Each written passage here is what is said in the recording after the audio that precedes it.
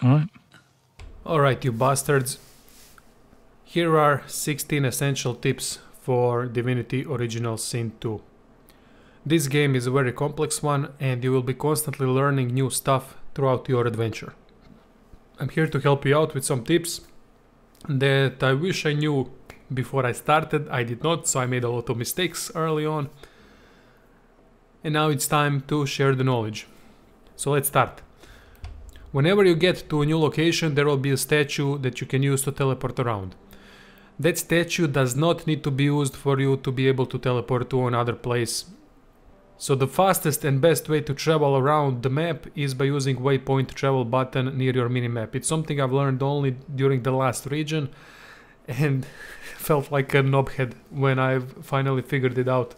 So to use Waypoint travel, just click somewhere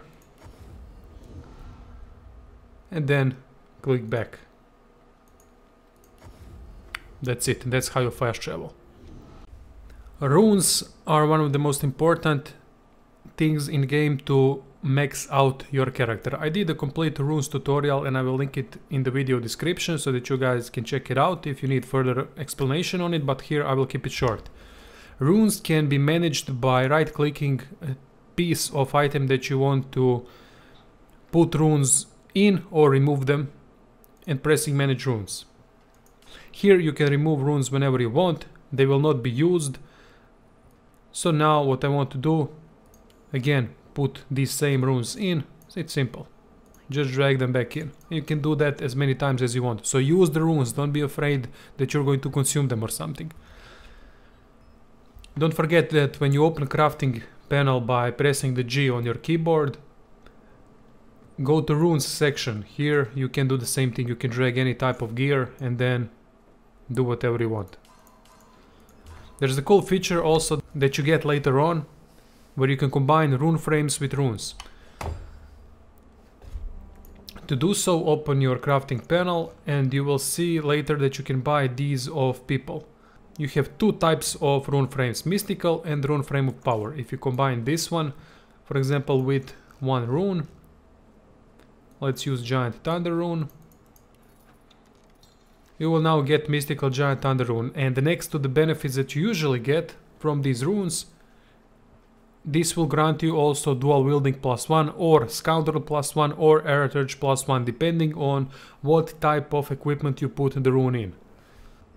If we use with the same rune different frame, we will get giant thunder rune of power, and now we get different benefit from the rune. Bedrolls are the essential things in this game. You only need one and equip it in your quick bar slot. So whenever you take some damage and you need quick heals, just press the bedroll and you will heal up your party to maximum. Now there's also a cool thing about bedroll that I'm about to show you now. Let's damage someone so that you can see. Alright, now you can see the loss of health. Bam. And with it we also get rested bonus. You get bonus to strength, finesse and intelligence, and also protection from muted, blind, crippled, knocked down. This is especially useful if you use rested before a fight. That way you can go into the battle with these bonuses. Next thing I'm going to cover are civil abilities. Civil abilities should be spread throughout your party members.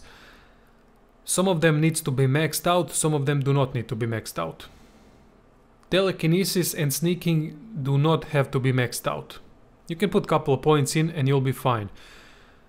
Good thing about telekinesis is that you can move stuff around without getting damaged, which is definitely advantage over teleportation. When you get gloves of teleportation early on and you use the teleportation on a crate, that crate can get destroyed in the process. So that's why telekinesis is more useful, but also not necessary. Since you can teleport chests around and they will not break because they have much higher HP pool than normal crates. Sneaking reduces the line of sight that your enemies have on you. For example, when you hold down your shift button, you can see the enemy's line of sight. It's indicated by the brighter version of red color. Everywhere else you can go into sneak mode and safely sneak, pickpocket things if you want, and stuff like that. If I do that with a character that has lower value, you can see that the line of sight gets greater. So it's much harder for me to approach someone without higher value in sneaking. I believe that 2 or 3 are max that you need.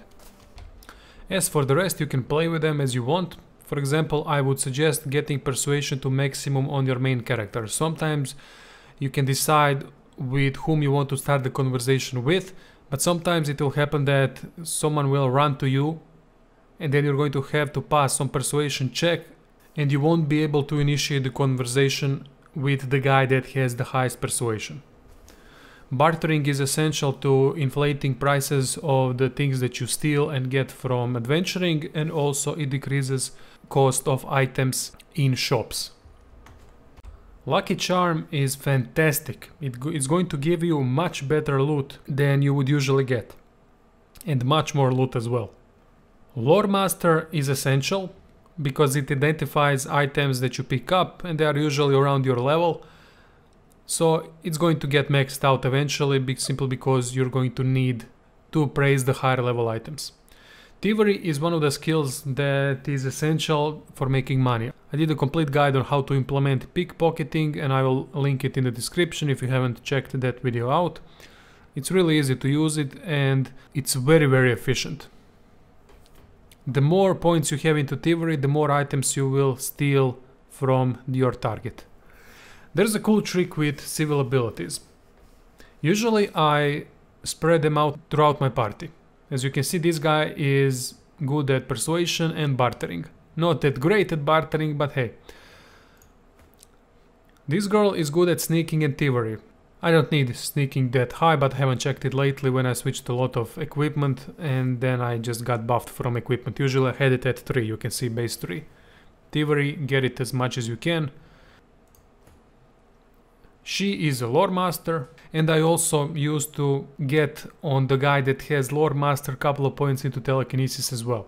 2 points, more than enough for the whole game. And I have Lucky Charm Bastard here as well. So I got all bases covered. Beautiful thing is that you don't have to have all the bases covered. When you get to Lady Vengeance and this mirror here where you can respec, thievery, bartering and Lore Master can be constantly put to 0 and use them when you need. For example, use the Respec mirror, abilities section and civil abilities. So when you're playing the game, when you're adventuring, you will get across a lot of items. Sometimes when you're in situations where there are no vendors, there's no town around it, there's no one to steal from, there's no one to barter with, then you put 0 points into thievery and bartering. The same thing goes for Lore Master. Lore Master can be put at 0 constantly, and when you have something to appraise, you get back to your ship and then respec so that you have Lore Master at maximum, and then appraise the item. And when you've appraised all the items that you got from adventuring, put it back to 0 and put points into something you could use more. Bartering, same thing with Lore Master. You use bartering when you're in a city and you have a lot of stuff to sell. Thievery is same thing. If you want to go on a rampage and pickpocket everyone around you for some huge money, then you put points into thievery, do your thing, and then if you need those points that you put into thievery for another ability, then you simply put the points there, where you want it. This is especially useful for solo or duo groups, because you won't be able to get civil abilities to maximum. Pickpocketing is your main source of income. You go into sneak mode, stay in the darker red section, and then pickpocket a target that you did not pickpocket yet. You cannot pickpocket one target twice in the game. What you can do though is pickpocket it with someone else. So for example, I will now do this and pickpocket giant healing potion.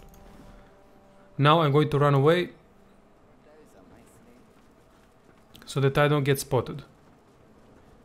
And now she's aware that she's been robbed, but I want to run away as far as I can, and that way when she conducts her search, a short one, she will not find anyone near to talk to. Otherwise you would have to pass a persuasion check or simply nothing will happen if they do not find anything on you.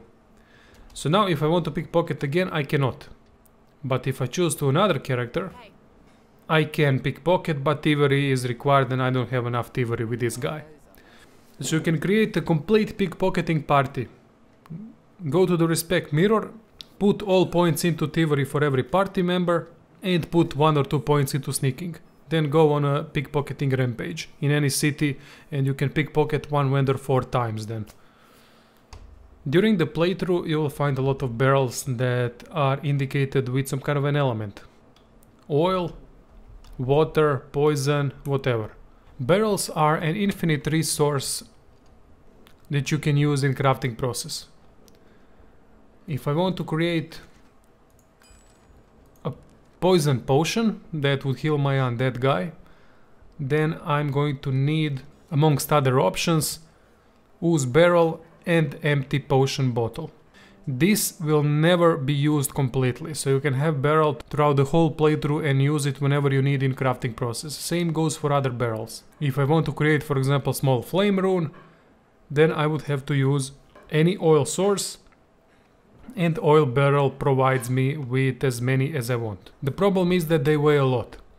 On Lady Vengeance you can find barrels of every element. Just open your eyes and you will see ooze barrels, water barrels, oil barrels, whatever barrel you need.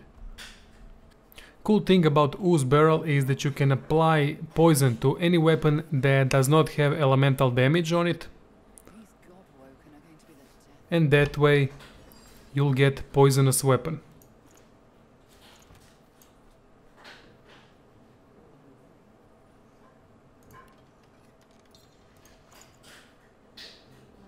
As you can see, poison damage was added. When you get to Lady Vengeance and do Lady of War quest after Fort Joy and Hollow Marshes area, you'll have an option to respec your character whenever you want. That goes for every other party member as well. Mirror where you can respec is located at the lowest deck in Lady Vengeance ship, and you can use this as many times as you want to test out builds, switch things if you don't like how they are, and many other things. It has unlimited amount of uses, so go crazy. Teleportation skill is one of the most useful skills in the game. To learn teleportation you're going to need 2 points into Eraturge combat ability. That way you can learn it forever, or you can get early in the game gloves of teleportation. Or you can use both. That way you'll have 2 teleportations, 1 on each character, for example. That's very useful because it's one of the most useful skills in the game. So how it works? It's simple. You can use teleportation to teleport characters or enemies close to you or away from you. They will also take damage in the process depending on your level and intelligence. Same thing can be applied to barrels, or chests, or crates, or whatever item that you can pick up in the world. So if I want to use this barrel and teleport it next to me or anywhere else, I just need to have a clear line of sight of that spot. So as you can see, I cannot teleport it here because this blocks my view. This also means that you can use teleportation through metal grates that have visible line of sight towards the other side. So I want to teleport this bastard to me. Bam. That's how you can initiate fights, and you can also teleport characters in battle. That way you can put those nasty marksmen and mages close to you so that you can finish them off quickly with your main DPS character. If you done fucked it up, as Angry Joe would say, you can flee the battle anytime, as long as you have enough distance from the enemy. So I will now attack this guy to show you what I mean. Now you can see that I have an option flee combat. If you get into a fight where there's no chance you can win, flee with everyone and then get back later when you're leveled up. As it says, you need to be away from the enemy to be able to flee. So I'm still too close.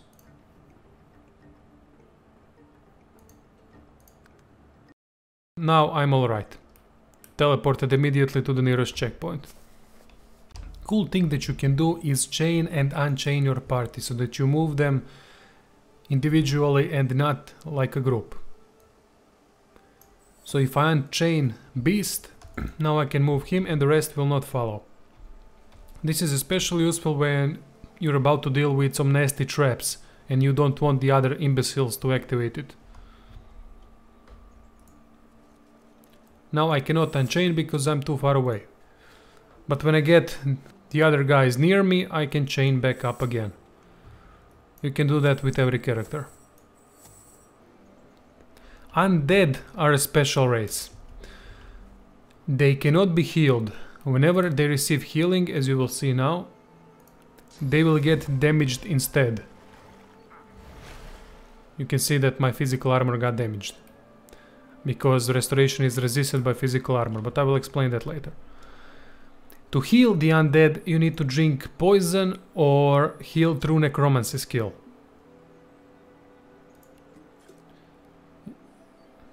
So that's how you heal with undead, and every other tick will also heal you and not damage you. The best way that I found for the undead to heal during the combat, especially if you have a party composition like I do, 1 undead and 3 living, is to put some points into necromancy skill. Necromancy skill directly heals you for a percentage of damage dealt, depending on how high the necromancy skill is. That's the most efficient way, especially if your undead character is a high damage dealer. Another thing that undead have is the ability to lockpick everything with their bony fingers. So if I want to lockpick a chest, I don't need a lockpick for it. Lizard Claws has the ability to dig whenever you see a mound that has a hidden item beneath. So you don't need a shovel to dig.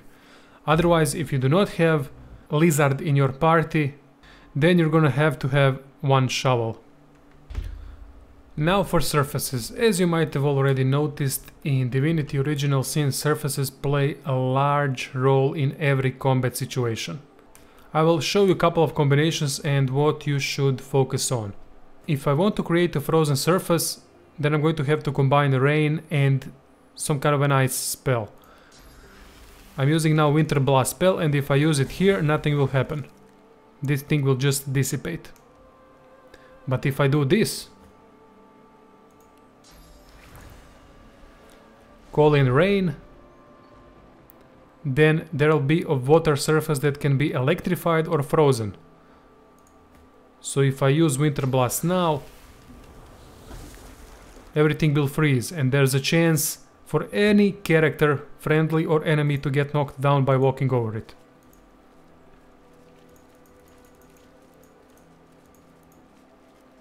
My guys were extremely lucky now.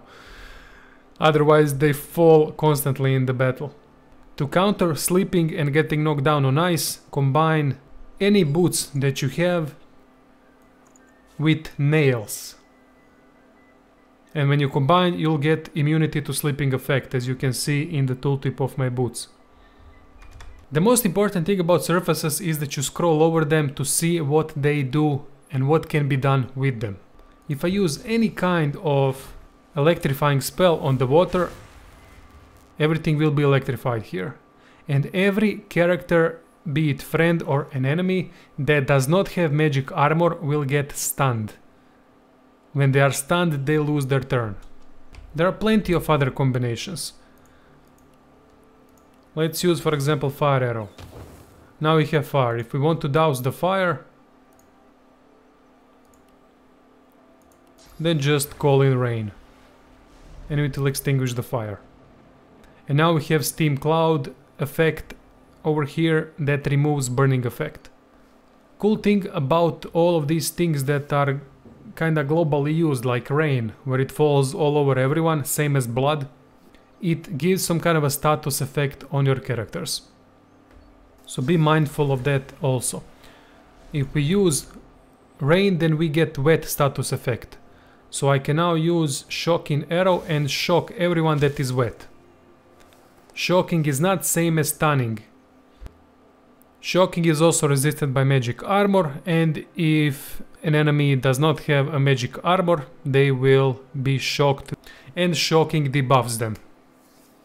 Now let's cover the advanced, newly implemented Necrofire, Cursed Poison Clouds and stuff like that. In the first region of the game you'll get a spell called Bless. There's a mod that I will link in the description that removes source point requirement for this spell. It's very useful because spell is extremely useful, especially to get rid of these advanced surfaces. So if I throw this grenade, I will create Necrofire. To extinguish Necrofire, you need to cast Bless on it first.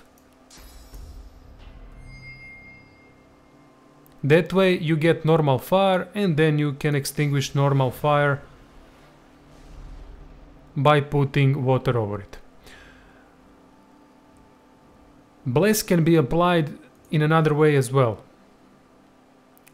You can bless surfaces that are normal and then create special effects like blessed water that will apply healing to your party members. So there are numerous combinations you can play with. I could make a whole new video about this completely to cover all the surfaces, but it's pain in the ass and I hope you guys understood how to deal with it. There will also be cursed blood surfaces. To remove cursed blood, just use Bless on it, that will remove curse, and then you have normal blood. Some of the skills like Battle Stomp remove the surface completely. Clears non-cursed surfaces and clouds. Here is water. Now there's no more water. Everything clear. There's also one more skill in Eraturge called Tornado. That Tornado removes all the surfaces. If you're not new to my channel, then you know I already did a lot of builds for this game and I plan on doing a lot more. But the thing is, my builds are mainly showcased when I'm at higher levels. So many people asked me how to actually build these things when you're at lower levels. When you're at Fort Joy and Hollow Marshes area, do not bother too much with it.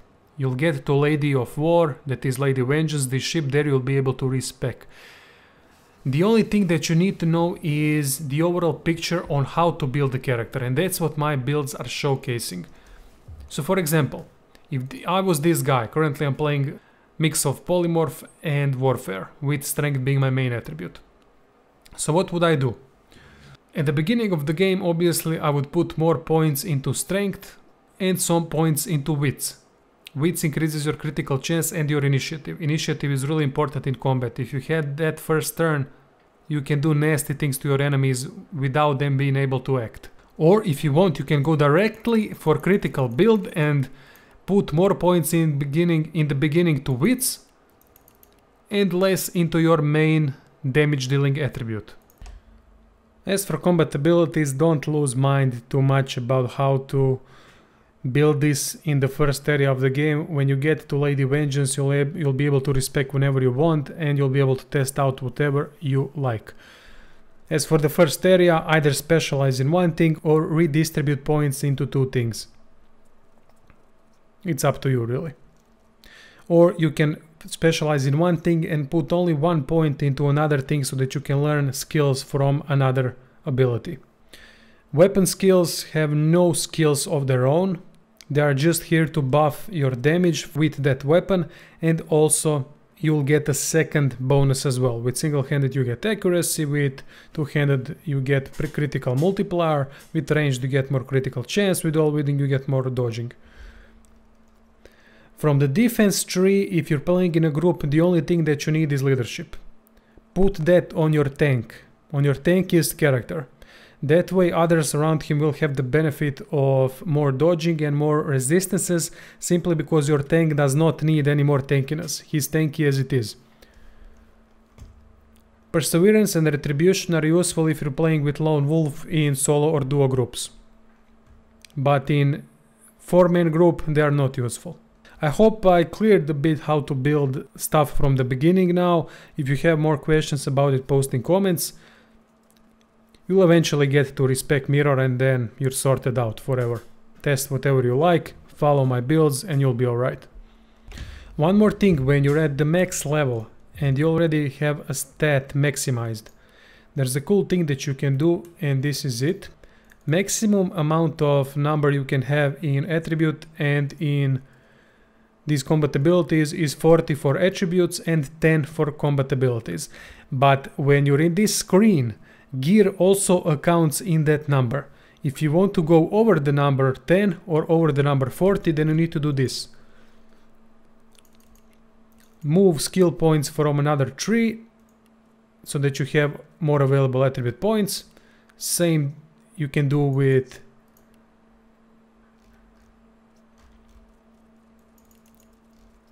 compatibility so that you have some available points left. And then exit this Respec screen. Go into your character screen and look at it. Now you can go above. Now you can go above number 10 with gear bonuses. Or you can go above number 40 with gear bonuses. Your base cannot go above 40, but with gear it can go as much as you can get from the gear. Every enemy that you encounter in the game has magical and physical armor. Physical armor blocks physical damage so that it does not affect your health pool. For example, I will now strike her or miss her. And now I've dealt physical damage to her because my character deals only physical damage.